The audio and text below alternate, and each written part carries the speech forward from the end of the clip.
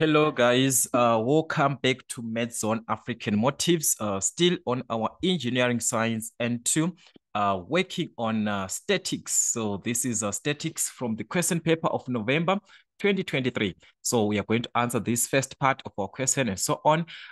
Given 2.1, where we are given to name two conditions to ensure that a beam is in equilibrium. What are the conditions that we need for a beam to be in equilibrium? So remember there, we have got the conditions of the moments and also the condition of the forces for a beam to be in equilibrium. One, the sum of the clockwise moments should be equal to the sum of the anti-clockwise moments. I'm just going to write in short. We're going to write this in full as we're going to answer the full question paper together.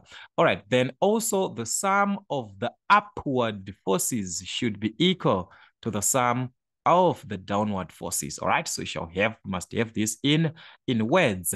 All right, question 2.2, we are now given to complete the following sentences by filling in the missing word or words. So it can be a word or they can be words there. Write only the word or words next to the question number 2.221 up to 2.23 in the answer book. All right. So there we are given, okay, if two forces acting on a point, okay, are represented in magnitude and direction by the two, okay, of a parallelogram. So this is the statement of parallelogram of forces. Remember, on parallelogram of forces. All right, so this is it. So we know that if two forces acting on a point are represented in magnitude and direction by the two, so these are supposed to be adjacent sides, all right, of a parallelogram, this one. So 2.21 is supposed to be what? The adjacent sides of a parallelogram. Of the two forces is represented. What is it that is represented? This is the resultant, isn't it? That's the resultant. So the resultant is represented in magnitude, right? Which is supposed to be, if it is a velocity, resultant velocity, all right? And the direction by, so it is represented by what? By the diagonal of the completed diagonal. So this is supposed to be the diagonal in this case, this one. All right, so we are taking from the parallelogram of forces, remember our definition, all right, drawn from the point of what? Of application, okay? That is it, 3 marks for that, okay? Let's check the other part of our question, which is we're given 2.3. Consider fig 1 and answer the questions that follow. So from this fig that we have, we are supposed to answer the following questions, right? So that is our diagram there. So as you are studying this diagram, you will see that there is something here that is abnormal that we are not used to. Okay, what is it that we have? There's an angle there we are given, guys. This is a vertical. This is just vertical, but this one is taken at a certain angle, right? If we take this, it's taken at a certain angle of 45 degrees. Okay, so the question there was to calculate the following: the vertical component of 90 Newton force. The vertical component, this force is supposed to be given as a vertical component, all right? It's supposed to be given as a vertical component like this. But how do we take it to be a vertical component? We just need what is equivalent. If we take it down like this, what is the equivalent from our vertical line? Remember, this is the vertical line that we see here, right? This is the vertical line that we are seeing here. According to the force of 90 Newton, which is this one that we have here, the 90 is this one. So we're going to take back to our horizontal, to those horizontal and vertical components, where the vertical components are represented by the force, the sine of theta, while the horizontal component carries the cosine of what?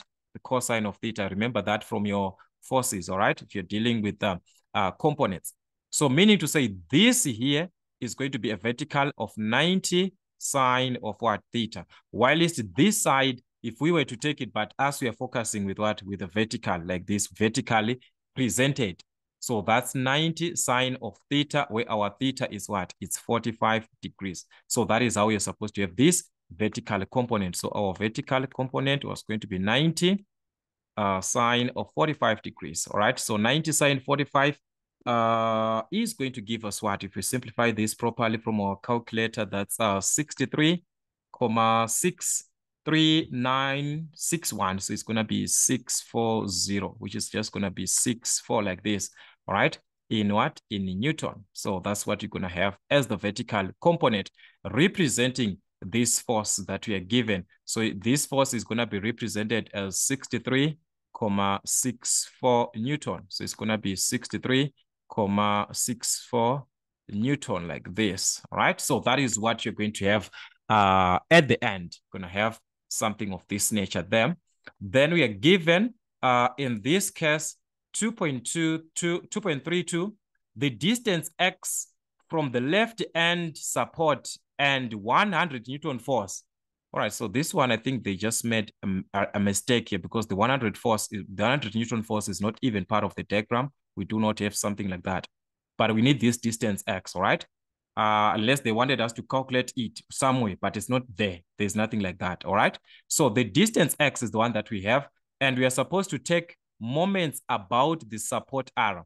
So if we take moments about this support R, this is where we have our support R here.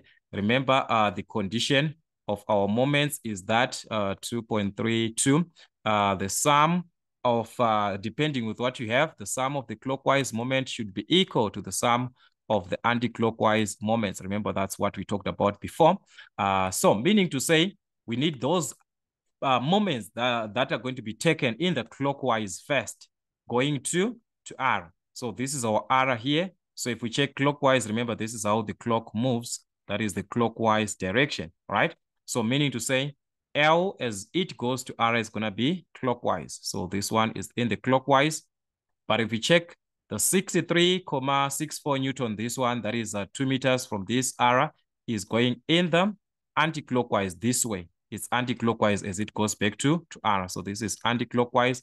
Also, this is in the anti-clockwise. Also, this is going in the anti-clockwise. So these are anti-clockwise. So this is the only clockwise that we have. So the only clockwise that we have is the L as it goes to R. So remember, it's force times distance. So the force is this 124.728. So we have got 124. All right, so it's going to be 124.728, right? Is this that so? 0.728, all right? Then we have to multiply by the distance, all right? The distance taken here to R. So the distance is going to be x plus 3 plus 2 plus 2. You're going to add that. So if we add 3 plus 2 plus 2, that's 3 plus 2, which is 5. 5 plus 2, which is 7. So it's going to be 7 plus x, or x plus 7. That is our total distance in terms of x. So it's going to be x plus 7. We add everything here. That is what you're given. This is 3 plus 2, which is 5, plus 2, which is 7, plus this x. So it's going to be 7 plus x, or x plus 7, right? That is what we have. And that is the only clockwise moment. The rest are anti-clockwise. The rest are anti-clockwise. So on the anti-clockwise, we're going to take the first one, 63.64 times the distance back to R here, which is the distance is 2 meters. So we're going to multiply by 2, 63. So this will be 63.6. Is that so? 63.64, right? Times the distance of 2. All right, plus, we're going to move on. The other one is 140 back to R here. The distance is going to be 2. We've got the distance of 2 and 2 there. All right, so 2 plus 2, that is what? That is a 4. All right, so you're going to add 2 plus 2, which is going to give us a 4. Sorry for that. This 2 and this 2, that will give us a 4 there. All right, so that is 140 times 4. So it's going to be 140 times 4. Let us just have it here. 140 times a 4 like this. Another one is, the last one, it's 80 back to R there. So the distance is going to be 3 plus 2, which is 5, plus 2, which is 7. So that's a distance of 7, 80 times 7. Gonna multiply 80 times 7. All right, so that's it. Gonna combine this side, or what you can simply do, just combine everything here. That is 124.728 into x plus 7 is equal to, combine everything this side, you are going to obtain 1,247.28. This is what you're going to get this side. Then you divide, instead of multiplying by the bracket, you can just divide by this number outside of the bracket, 124.728, divide also here, 124.728. So this will cancel. We remain with the 1. So it's 1 times x, which is x, plus 1 times 7, which is a 7. And this is equal to, we divide this side. And if we divide this side, we were going to obtain a 10. This was going to give us a 10. And transpose 7 to the other side, that is going to be a minus 7 here. So it's 10 minus 7, which is what? Which is 3. So x is equal to 3 meters. Remember, x is the distance that we are given. So that is how we are supposed to attempt or answer this question. The 100 Newton force here is not there. This is 124.27, which is from this point. All right. So that is what we were supposed to have in this case. So like I said, let us revise as much questions as possible. Prepare yourselves in time. You still have time to master exactly what you need to know in engineering science N2. If you're someone who is starting it for the first time, if you wrote it last time, then you are preparing for N3, checking if what you did is correct, right? You can see how you achieved and start preparing for N3. That's it. You have got enough time, plenty of it, to make sure that you are on the right path as it comes to the issue of writing your exams. You know that you are on the right path. So just revise as much questions as you can. So that's it, guys, for Maison African Motives. Till we meet again.